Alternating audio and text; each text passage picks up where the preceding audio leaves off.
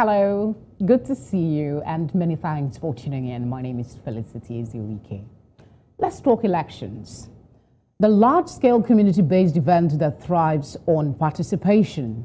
In 2023, that's just days away, a number of African countries will be holding elections. Ghana, Liberia, Nigeria, Sierra Leone, Zimbabwe, among others. Since the first transitions to democracy in the early 90s, the continent has held multiple elections, and the process has evolved over the years. So also as the motivations and attitudes that African citizens bring to voting and other forms of participation in the democratic process. Experts say how people vote is a signal of their political and ideological preferences.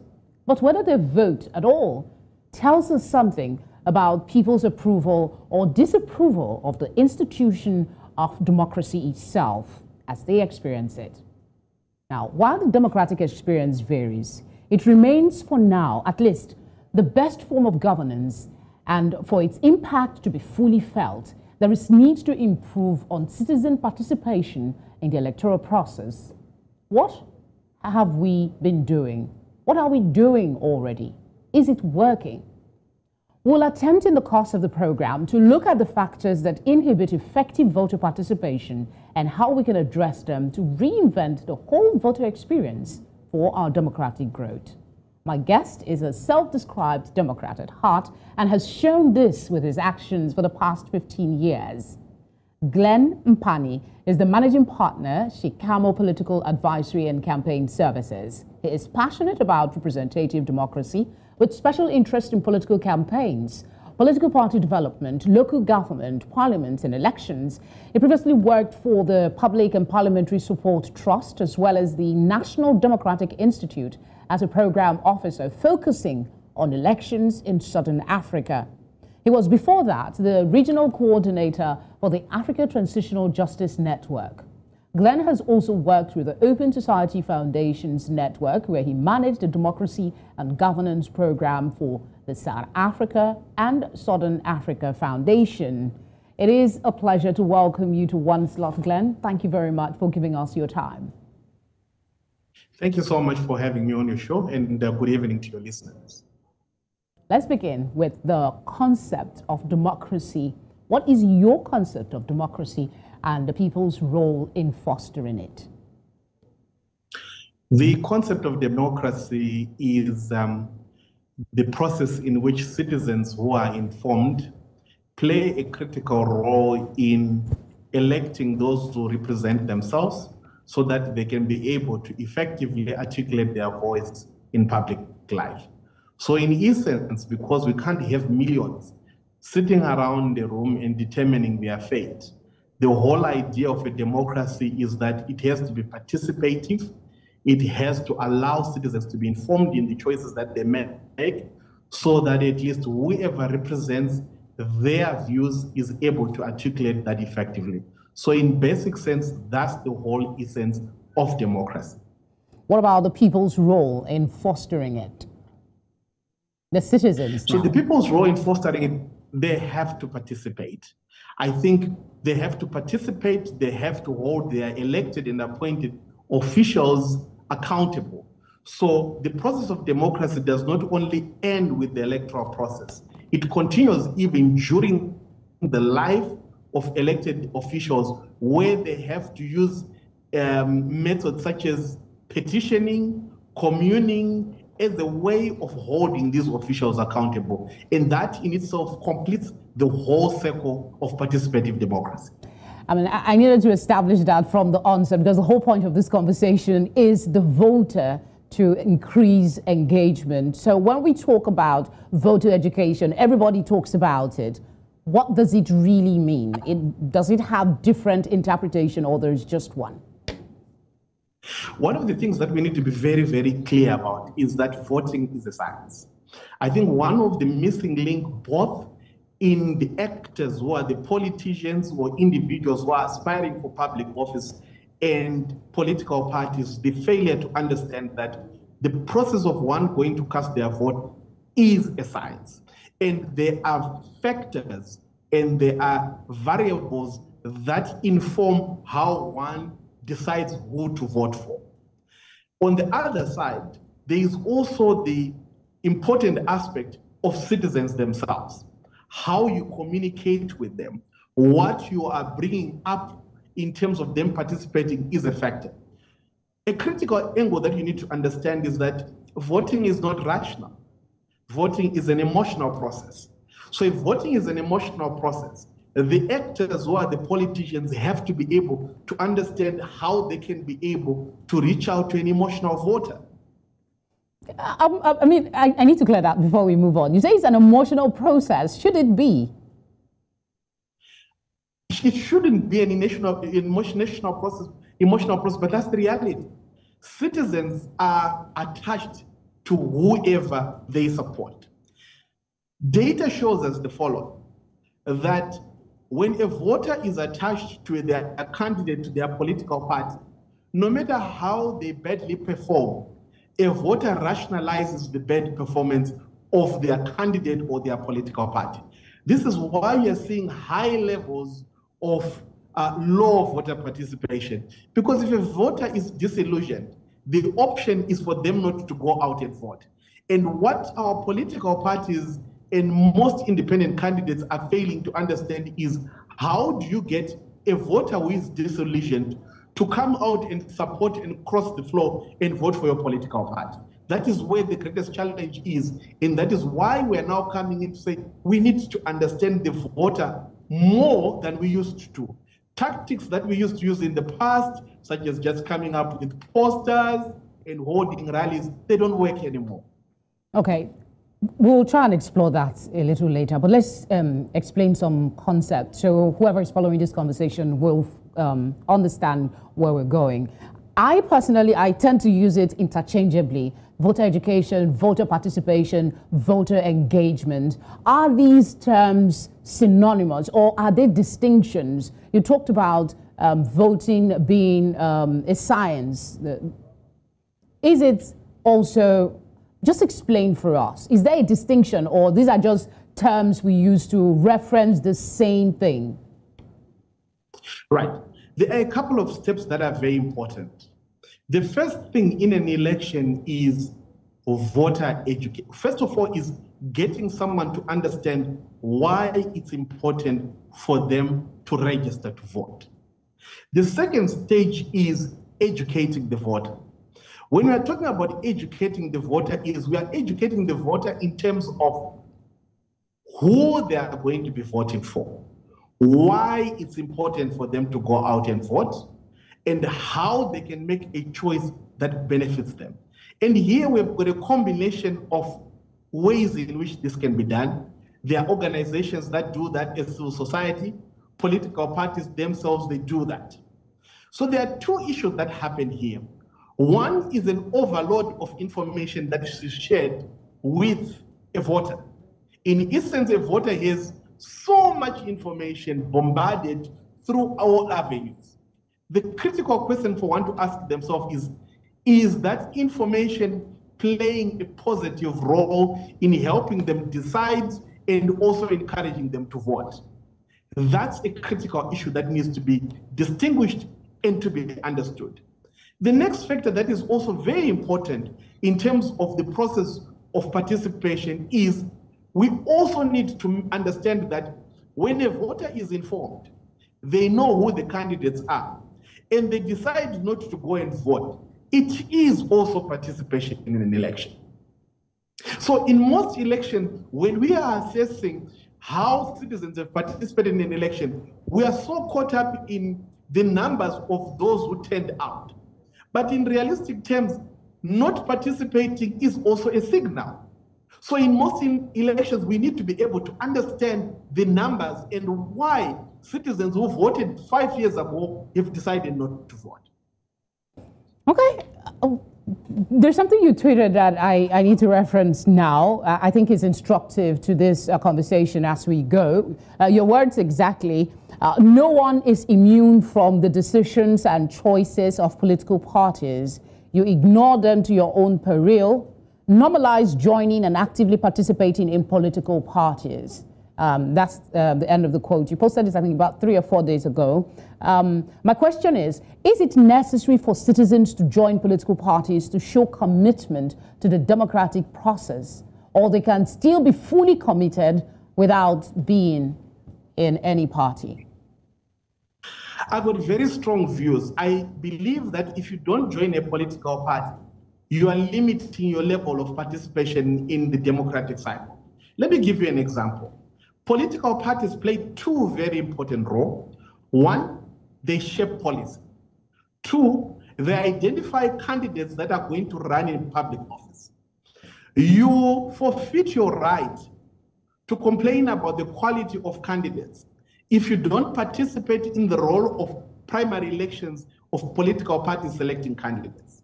Number 2, they determine policy. You might sit in the banking sector, you might sit in the mining sector. Those individuals who sit in political parties, they'll shape the mining policy. They'll shape the policy in terms of how goods are going to be traded. Because this is happening within a party. Once a party gets into office, it has a mandate to implement its policy and to identify leaders who are going to lead. But is it possible, let me interject, is it possible really for everyone to belong to a political party or the other? Won't that affect the choices? You talked earlier about the emotional response, that voting is an emotional, let me see if I get it now, it's an emotional process, right? So if you commit to a political party and maybe in the process the political party is not doing well, where does that leave the voter? So I wanted you to, explain that a little more. You have a choice, Felicity. You have a choice. If party A is not fulfilling your aspirations, you join the other party. But all I'm basically trying to say is the power of a citizen who is observing from outside and complaining on Twitter, writing op-eds and criticizing is no longer powerful, because once political parties are now dealing with the decisions making, they are more inward looking, they are looking at their candidates, they are looking at their policies, and they frankly do not care about those who are outside. Remember, if you want to win an election, there are 2 sorts of citizens that help you to win an election. You win an election from your supporters, and secondly, from undecided. This is the base in which you get the people who are going to support you in an election. Non-voters alike. I'm trying to get that down because I'll need to probably reference it as we go. Yeah, it was important to establish that, because sometimes we don't think it's our responsibility to belong to any party. We just decide based on those who are there. So it's a clear distinction that we needed to make, that we all need to be a part of the process. How would you describe the current level of voter engagement across Africa compared to, say, 10 years ago? So the reality is the voter is now sophisticated. So we can never say the non-participation of a voter or voter engagement is simply because they don't know the importance. I think citizens have reached a point where they've realized that they go to vote when they trust the leadership and when they know that they're going to get results out of it. When they don't participate in an election, it's important for you to look at the landscape and understand what is happening. 10 years ago, if you look at many countries, 2 or 3 decades ago, with the advent of democracy, there were high levels of participation. But what citizens have now realized is that there is a tendency of those elected into office not delivering and doing it for personal gain. So you'll find that during elections, citizens have also understood that this is now a transactional process. If they want to get something from candidates, that's when they get free t-shirts, free food, and they get patronage, and they don't go and vote. Yeah, that's quite unfortunate. What are some of the factors you've talked about? It shouldn't be a transactional business, should it? It should come. Politicians should come from a place of wanting to serve and improve the lives of others, while people should come from a place of wanting to get the best possible candidates to help them fulfill their goals. Should it be transactional? I think we should address that quickly. The tragedy of elections in Africa is that those that are capable and those who have got the heart to deliver, they have taken a position of not participating in public life. Because either they say politics is dating, either they are not committed to the mobilizing processes that are involved in it, and they're not patient. So you find that the critical mass of quality candidates, who you know fully well that they can deliver, and most of them, they would remain in the private sector, go into academia, and they'll say, we don't want to be part of it. But unfortunately, they are governed by some of the most incompetent people on the continent. I've got one country that I will not mention, where you find that one of the capital cities, with a budget of close to $1 billion, it's managed by councillors who, in essence, don't even have basic education. I disagree with people that representative politics doesn't need education. How do you determine a budget of a city when you're illiterate? It doesn't work. Okay. What would you say are, you've highlighted basic education, what are some of the other factors that inhibit the level of voter engagement when it comes to elections? So the mode of communication, we have got the advent of data now in terms of mobile penetration, Facebook, Twitter, WhatsApp platforms. The challenge that we have that is now political parties assume that if I go on Twitter, if I go on Facebook, I'll reach out to the people. But you're forgetting that the infrastructure within a country determines the level in which people can be able to access. How many people can access these social media platforms? So in essence, it's very important when we are talking about citizen engagement to be able to, first of all, understand your community. What type of a community do we have? What are the modes and means of communication? Who are their key influencers within, either the traditional chief, either it's a religious leader? Then find ways of domesticating and localizing how you reach out to a voter. That is very important. What can happen in this village is not the same in the other village. But the laziness, sorry to use the word, the laziness of our candidates and political parties is coming up with a one-size-fits-all approach. And that is detrimental to improving the quality of democracy. Okay, that's a major one. Are there others? Because it can't just be the mode of, engagement alone, the mode of communication. There must be other things that has affected. I am very, very biased towards methods that are quite localized. If a community meets in a church, if a community surrounds itself around the chief, go there. If it needs door-to-door campaign, go there. I believe that you reach out voters in spaces that they are accustomed to. Our people come in when there's a wedding, when there is baby celebration, when there is a funeral. Use the channels that they are accustomed to reach out to them. This whole idea of rallies and whistle stops, it becomes entertainment in a community, but the essence of it and thrust of it is not localized. That is key. Mode of communication, localizing it is important. Can you explain for us, before we start talking, expanding a bit more on the solutions, what is the connection between the integrity of the election process and voter participation? You can just explain that quickly. So you will never find an election management process that is neutral, that is fair and above board. You always find that election management bodies, they vary in terms of the quality of election which they conduct. But I have a view that I always have that if citizens participate effectively, no matter how badly managed an election is, a candidate can prevail under those circumstances.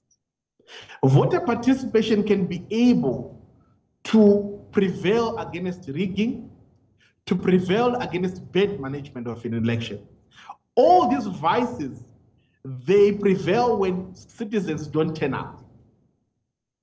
I guess we all are involved in the process. Is it cliche? Because you hear it say, why should I vote? Does my vote count? Can you explain the validity of that cliche? A lot of persons don't seem to believe it, but is it valid that every single vote counts in the election process or not? It is very irresponsible for any citizen not to participate in an election. And it is also equally dangerous for a citizen just to stay away, not informed by what is happening. The reality of our lives is that politics shapes our destiny. So no matter if I stay at home and I don't make my voice count, decisions will be made on my behalf and they will determine my fate. So if you decide that you're not going to vote, find other means of participating and engaging, because at the end of the day, decisions are going to be made on your behalf and they will affect you in terms of what you eat, the education that your kids go to, the type of health services that they get, how the economy is managed. Everything is determined whether you have participated or not. So it's very irresponsible. Politics shape our destiny. To find solutions, an understanding of the issues are imperative. We've established that. He said, I'll say it again, politics shape our destiny in Africa. We'll take time after this break to look at what's been done to promote voter participation and ways we can further improve. Don't go away. News Central TV, Africa's #1 storyteller, has come with the best of both worlds. With a combination of news app and live TV, we ensure that you keep track of the latest headlines, breaking news, and in-depth analysis from professional journalists from around the continent. Download the News Central TV app on Android and iOS and get started today. Don't forget to follow us on News Central's social media platforms. News Central, Africa First. Thank you for staying with us. We're still talking voter engagement, and I still have Glen Mpani with us. We're looking at solutions now, but what are we currently doing that you know that is working in improving voter engagement?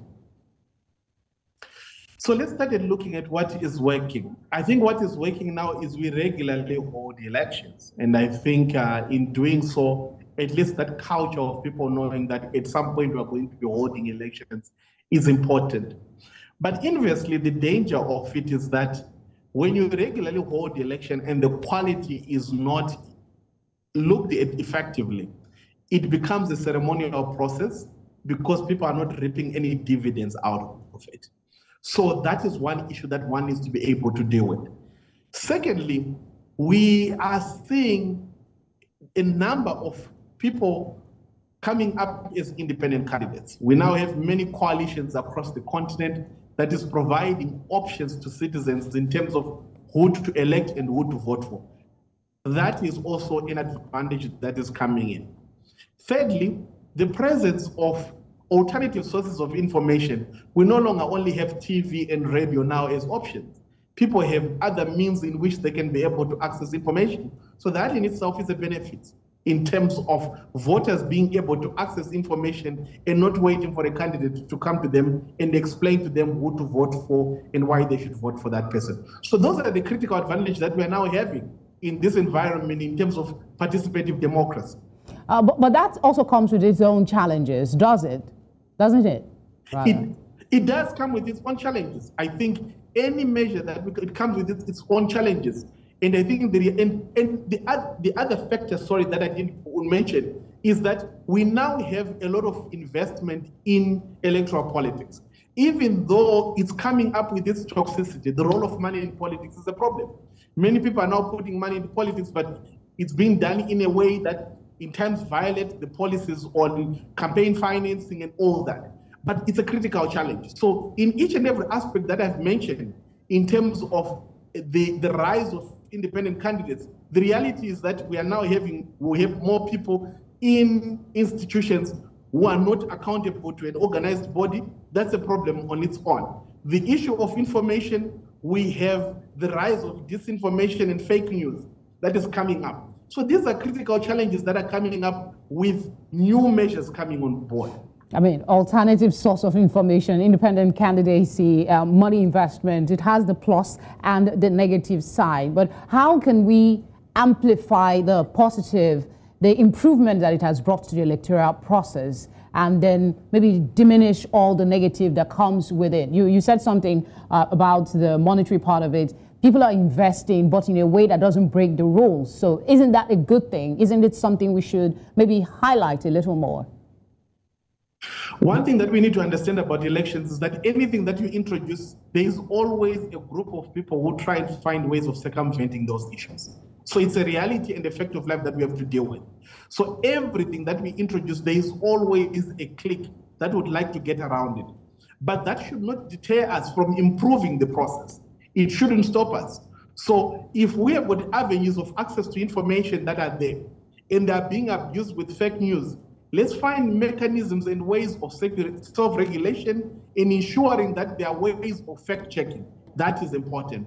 When we have got the issue of money and politics, let's find ways of regulating it. Yes, politicians will always find ways of using money in a toxic manner, but that should not deter us from doing what is right. I think that is important, so that at least we improve the game. We allow those who have got less resources, but who are quality candidates, for them to be able to participate. What would you say off the top of your head that you think maybe is a matter-of-fact thing we could be doing to improve on the quality of voter education, as it were, now? There is a lot that we could be doing. And I think I would like to say this, this other point. Our organizations that are mandated to provide voter education are also now caught up in a mode where they just fundraise for voter education, but they are not thinking of innovative ways. They do the same thing every 5 years, because this is also now an industry. They're making money out of it, they're living off it. And so there is less interrogation even from the funders on what else are you going to do in terms of not only getting people registered, but getting them to the polls. You'll find that we've got mechanisms in other countries where they say, go and register, we'll give you an award, you attend a concert, and there's no effort of getting those individuals to go to the polls. So the methods and mechanisms, some of them are now tired. They really need to evolve with the time. That's fair. Let's talk gender. There are concerns that men still dominate political spheres in Africa and that women are less likely to vote. Is this still true today? It is very true. Politics is masculine in nature. The risks that come with participating in politics are very high. Politicians or politics is most decisions and discussions happen at night. And it's very risky for a candidate to be able to participate in the evening if you're a woman. Secondly, fundraising is a masculine factor. Where do you get the money? Imagine a woman going to look for money from other men, the risks that come with it. Thirdly, politics in most instances is very violent. So the reality of it is that women find it very risky. Fourth, there is a pillar of women who find other women rising up as something that is abhorrible. And so in essence, they don't support them. So you find that women have been relegated to voting only and less participation. I find this, I'm a bit surprised actually that this is still the reality, as it were, because there's a lot of talk about the increasing number of women participation in the electoral process. You still have, to some degree, women coming up. So how are those women, surpassing these challenges that you talked about, having meetings at night, the challenges of fundraising and the violence that come with election? Remember, we talked about the integrity of elections. If we can address that, then maybe the violence part will be out and then women can have, better participation. If we look at it on a graph, those women who rise up are outliers. They're very few. Look at the recently held elections for the African National Congress here. How many women are in that executive? And how many men are at the top bodies of the body of the executive? The top 3 positions are occupied by men. The chairman, the president, the vice president, they're all occupied by men. So how can we change that? And this is a party that has been in existence for 110 years.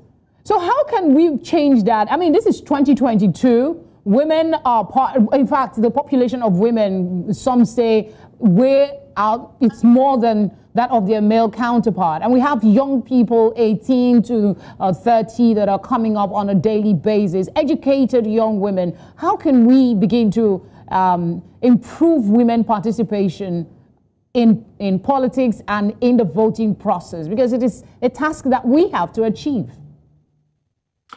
The lack of women in position is not because they are not interested. It's simply a factor that the environment is not conducive for them to participate, like I mentioned. So, but how can we change it? How can we change it? How can we change the environment? Because the whole idea of having this conversation is to see how we can get more people engaged in the electoral process, go out and vote and have a voice.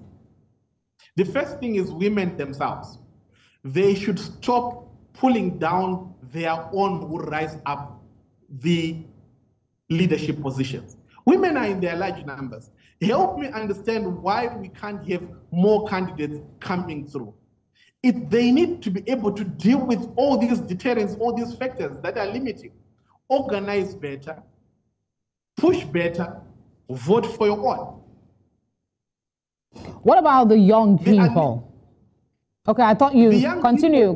I thought you'd finish your thought. People, the very disappointing factor is that young people, if you look at data, the level of participation, the young women, even young people, is very low. They're disillusioned, and that's one critical element that we need to understand is that how are we communicating with them to participate? And that's why we're having this conversation with you, sir. We're looking at solutions, how we can, begin to, no matter how small, say little drops of water, eventually it grows to become an ocean. I don't know how true that is. So I always argue with my team that the methods in which we are using to campaign, they are not appealing to young people. So in essence, if young people are interested in modern music, rap music, they are spending more time in spaces that entertain them. Use the language of those spaces to get them to vote. That's why I'm a strong advocate of saying, campaign on TikTok. If you go on Twitter, if you go on Facebook, you don't get them. And when you go on TikTok, campaign using their language.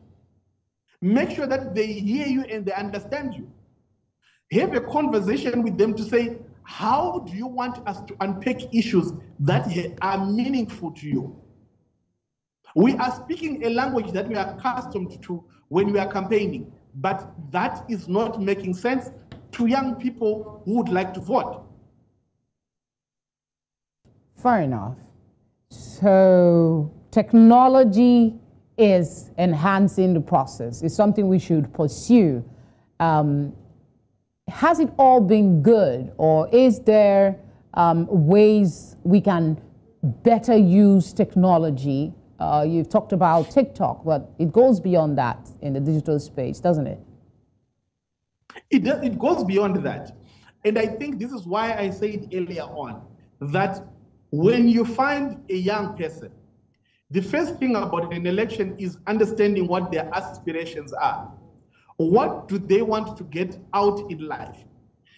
There is a reality that we need to accept, that the connection between how a voter will benefit a young person and what it means to them, there's a greater disconnect.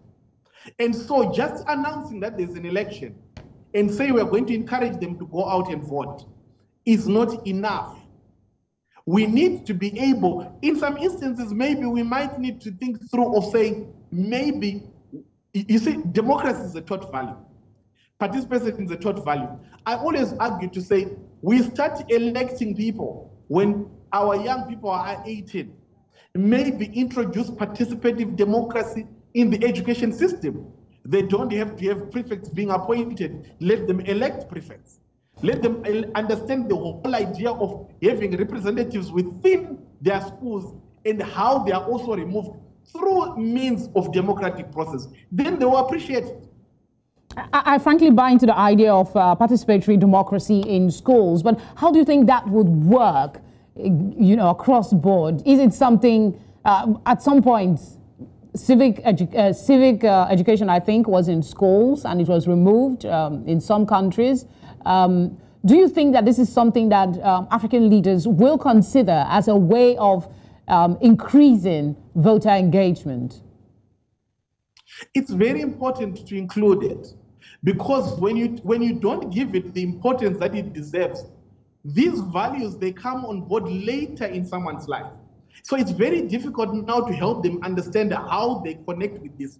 So it's very important not only to teach participation, but to teach them how to understand how it affects their public life, how the politics is important, and why they have to be an active and responsible citizen. These values, if they are taught at a younger age, it helps them to realize that it is in their best interest to participate. So now they look at voting as it's for adults, it's not for us. They will decide for us. How then do you want them automatically when they're 18 to embrace these values? When you say adults, it takes me back to the concern that's expressed every time about the age of those that are coming out to contest for office. It looks like we keep recycling the same crop of people over and over again, not just in one African country, but across board. And this, to some degree, people argue, is causing fatigue among the young people. Where would you come into that conversation, for instance, to try and get more young people to bring themselves out to participate for elective posts as one way to also increase the engagement of the youth? The reality of it is that let's look at how many young people are holding positions in political parties. How many of them are leading in political parties? We cannot expect to have candidates running for council, running for member of parliament, when they are not actively within those institutions that bring out the leadership. It doesn't work. So the first port of call is helping political parties inject young people within their ranks. Yeah, that's very important. I saw it and I knew how important that is in this discourse, because at the end of the day, whether we like it or not, the decisions affect us. But these young people that, I mean, we have to take part in party politics. If you look at it as well, there's this sit-tight syndrome. And then the people that are there look for obstacles to keep the young people away. What would you advise? How do you think they can begin to navigate to find their space in the political parties in order for them to even bring themselves out for elective positions? Because it doesn't look like that's happening now. Political parties are a vehicle for people to be able to get power. They're business. And there is no way those who are older will be able to cede power. The reality is, once we have educated the young people in understanding the importance of political parties, either they join and ensure that they disrupt and include and involve themselves within the structure, or they form their own political parties to disrupt the process. There is no way. Look at all the political parties on the continent. When they're telling you about people who are in the youth league, they are 45, 50 and above. These are the people who are saying they're in charge. Look at the age group of candidates, 75, 80, very old, tired people, who in essence have really achieved a lot, but they still want to govern. So the reality is, young people, you have to use their energy, their education to disrupt the process.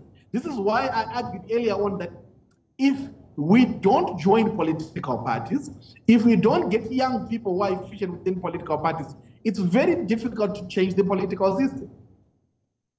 That is very valid. Let's go back to the use of technology and the digital space to enhance engagement. On the flip side of that conversation, we know that the web hasn't penetrated all parts of the continent. So there are still people in rural communities who don't have the kind of access that elites in the cities and those that have, you know, in semi-cities have. So how can we improve access to the kind of information that will enhance engagement, voter engagement in rural communities? You need to understand the following, that politicians thrive on an uninformed voter. So the reason why a lot of infrastructure on the continent is not being advanced or being built is that a politician is scared of an informed voter. And therefore, this mobile divide or lack of penetration for citizens to get information, there is a group of people that is benefiting from it. That is why campaigning should go beyond what is currently available in the metros, in the urban centers. They need to think through to say, people are going to go to the deep tech with their accounts. Let me go there and be part and parcel of this. People are going to go to the field and till their land. How do I communicate with them and help them to make an informed choice? Without that, without disruptive, active players in politics, politicians who are used to the game, they are so much happy to remain with an uninformed vote. I don't know how we're going to. So, civil society organizations are part of the people that educate voters. We also have political parties doing that. Are they doing enough, or is there more that you think they can do to get this information out? I always argue that we call for change in political parties and politicians, but we never call for change in civil society. Civil society that we currently have, like I said earlier on, they've got old, tired skills. In fact, my argument is that they don't have, remember, the nature of civil society that we have are people who are passionate, people who love activism. They've got a role to play, but they lack the tool set to be able to deal with that folding political environment. And in reality, what can they do? They will go out and vote campaigns, they will hold press statements, they will go to court. What else do they have to do? The environment remains the same. Their toolbox is limited.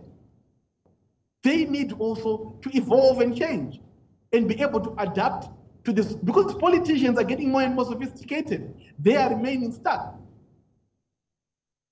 So let's go back to the comment you made earlier about educating the people, the electorate, who are they voting for, why are they voting, and how they're going to do that. A lot of this also has something to do with the work that the media does. So nowadays, media has gone digital. Everybody is on their mobile devices. Again, we talk about those in the rural community that don't have access to these digital devices. So where is the role of the media?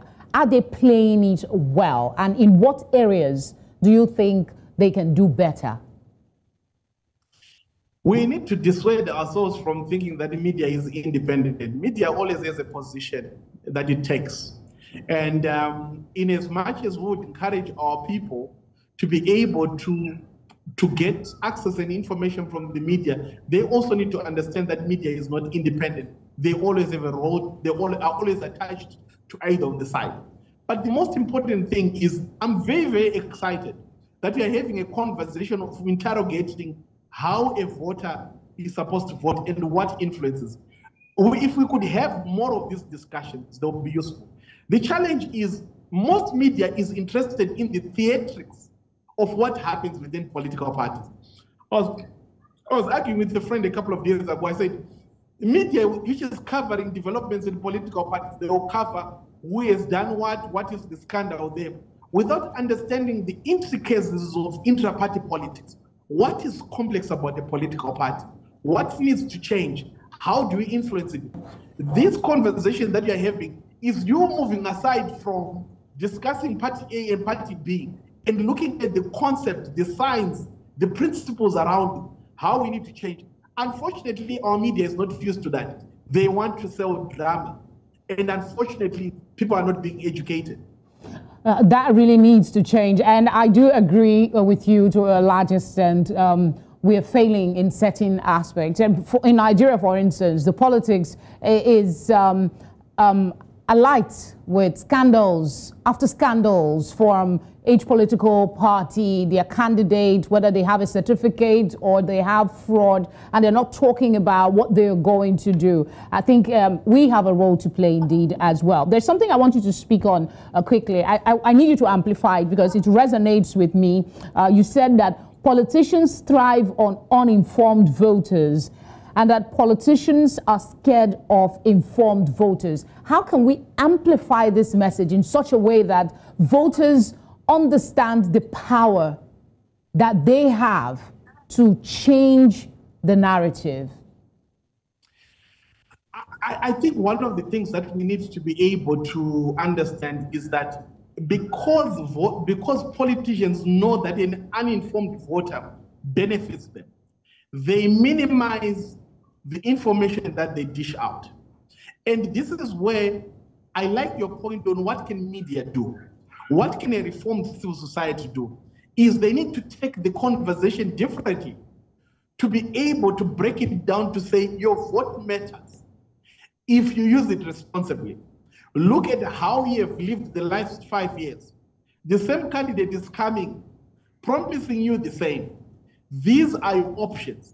And also encouraging. One of the things that shocks me, and I always argue, is that there's very few resources, if any, that are being deployed towards capacity building of political parties, building them. And yet they play the most critical role in the governance of a country. If you talk to most funders, they'll say they are risky, we don't want to be partisan. But let me tell you this, the political party, with most of these uneducated people, the most corrupt, are going to be determining the fate of your economy and policies. How then is that not critical to support? How then is it not critical to ensure that quality candidates come in? I don't understand it. A lot needs to be done if we're to get it right. Indeed. Thank you very much, Glen Mpani, for speaking with us. It's been an absolute pleasure talking with you. Thank you so much. I appreciate it. Have a very good evening, and thank you to your listeners. You too. You too. Thank you. We can't say it enough. As flawed as democracy is in Africa, indeed around the world, it remains our best option for growth as a people. And voter participation is an important way for citizens to guide the political process. Let's not forget for a second that our individual action or inaction has consequences for our democracy. Glen and many others before him have emphasized and continue to do so that you and I have the power to decide on the quality of life we want for ourselves and our communities, and even for future generations. Voting is our chance to stand up for issues we care about.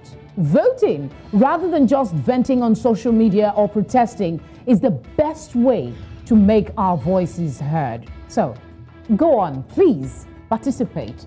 Vote wisely and stay active. Thanks for being with us on the program today. I'll see you next time.